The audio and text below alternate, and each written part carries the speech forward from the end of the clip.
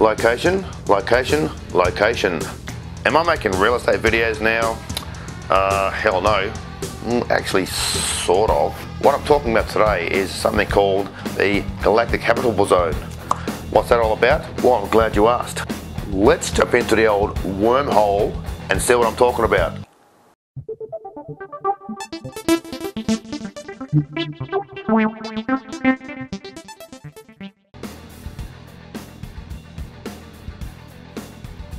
The Milky Way is a pretty standard galaxy, one of about 2 trillion in the observable universe.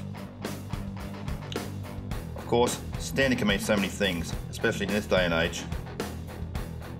That's not to say the Milky Way is insignificant. It's a vast armed spiral of stars and countless other stellar objects, self-contained and packaged by collective self-gravitation. It's a cosmic gated community, circled by a spherical halo of dark matter, warding off the extragalactic night.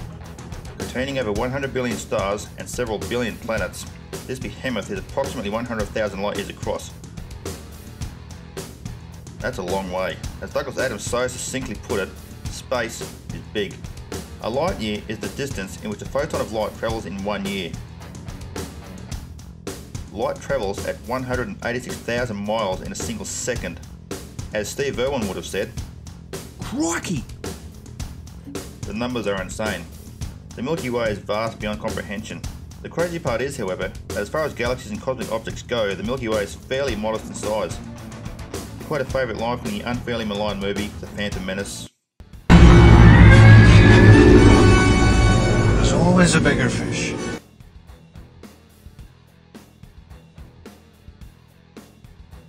So, welcome to the neighbourhood. The Milky Way is one of 3 larger galaxies, forming part of a greater cosmic community called the Local Group. Andromeda and the Triangulum Galaxy make up the other 2 heavyweights. But it doesn't stop there. The Local Group is part of a greater group, the Virgo Supercluster. This is in turn part of the Laniakea Supercluster. For after the mere 100,000 light years of the Milky Way itself, things just get out of hand. Now, I'm not going to venture beyond the immediate neighbourhood of the Milky Way. As for the great beyond, to quote the never-ending story, that's another story and shall be told another time. Now, we have nearly 50 smaller galaxies orbiting us. The large and small Magellanic Clouds are visible with the naked eye, but it's getting harder and harder for us to see them. Urban sprawl and light pollution from the world's cities is removing the stars and galaxies from the sky. If you ever get a chance to get away to the remote places where the night sky is still awe-inspiring, then do it. It is absolutely worth it. The Milky Way, like all other galaxies, has a structure. Over time, our view of it has changed. Native Australian mythology believes a band of stars stretching across the night sky to be some kind of river of the night, along with supernatural beings and the spirits of fallen warriors which travel between worlds.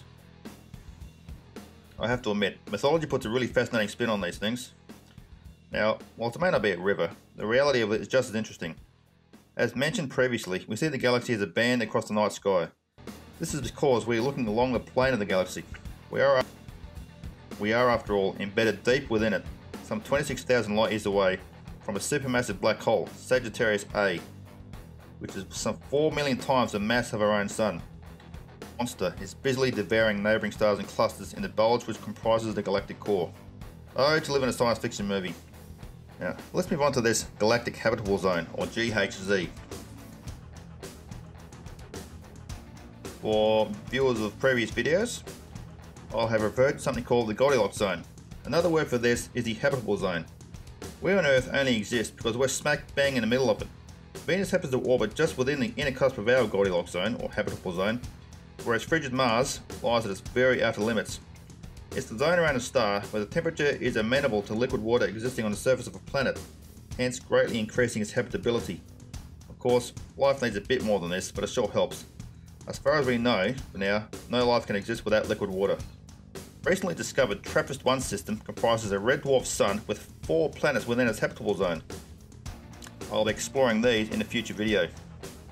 As these planets and those within our own solar system orbit their parent star, so does our solar system move around the galactic centre, with a galactic year lasting some 250 million years. What then makes our position in the Milky Way so special? As I say in the real estate business, location, location. Say you've just moved into a large city, looking to set yourself up. You start by looking for a home. They all look nice. You're not overly fussy about the house itself, but it has to be in a good spot. There's a fantastic place on the outskirts of town. Big room, plenty of space to accidentally lose the kids, and so on and so forth. There's also this nice little flat smack bang in the CBD, the centre of town. How do you weigh these two places up? The edge of town is nice, and there are plenty of open spaces, but it's a drawback. There's nothing out there. Like, really. No one to talk to but trees and ageing hippies. In the centre of town, there's an insane buzz. Nothing ever closes. Everywhere you look, there's plenty of action. That also worries you. Also, the crush of humanity in the inner city is nuts. There's no room. You'll lose your mind within 2 weeks of moving in. No thanks. So you look for somewhere in the middle, out in the suburbs. Life is a little boring, but that's probably for the best. Not much crime or craziness, with just enough to keep your brain from going stale. And you don't want to be in the main road either. Little kids and traffic don't mix. That decides it then. Now, our position in the galaxy is something like that. Too close to the galactic centre and life will never have made it. It's vastly overcrowded with stars and stellar clusters, not to mention Sagittarius A, and supernova rays are off the charts. You know what that means for life? Curtains. The galactic core is a hellhole of cosmic radiation. Life stands a really slim chance there. Out on the rim, things are much better. When categorising stars, astronomers group and observe stars under two main types, population 1 and population 2. Population 1 stars, like our own Sun, are deemed metal-rich or have high metallicity. In the context of stellar populations, metals are any elements heavier than hydrogen and helium, the most abundant elements in the universe. Such stars are common in the disk, gradually thinning further out towards the galactic rim. Heavy elements are crucial for the construction of all other material in the universe, i.e. planets and the organic compounds needed for life. Out on the rim, population 2 stars dominate. These stars are older and are metal poor, or have low metallicity. Not much new stellar construction goes on out here.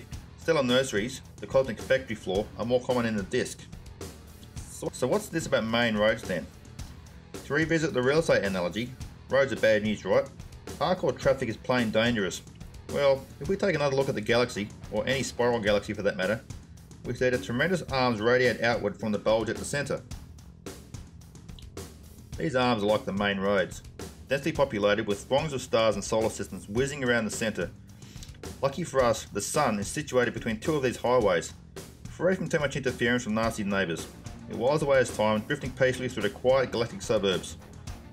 Life, as we're beginning to find out, is extremely tough, but there's no way in God's green earth would have started at all if conditions on Earth were too apocalyptic.